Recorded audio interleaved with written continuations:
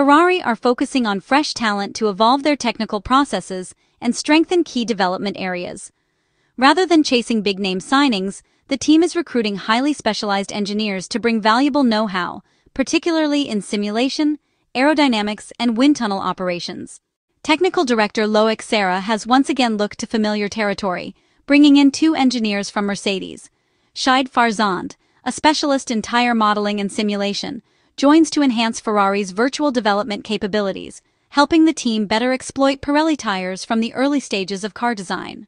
On the aerodynamics side, Ferrari has added Giulia Zoppini, a highly trained Italian engineer with a PhD from Delft University, whose research focused on crossflow instabilities and drag reduction in low-turbulence wind tunnels. Having previously worked at Mercedes, Zoppini brings expertise directly relevant to Ferrari's 678 project and the major 2026 Formula One regulatory changes.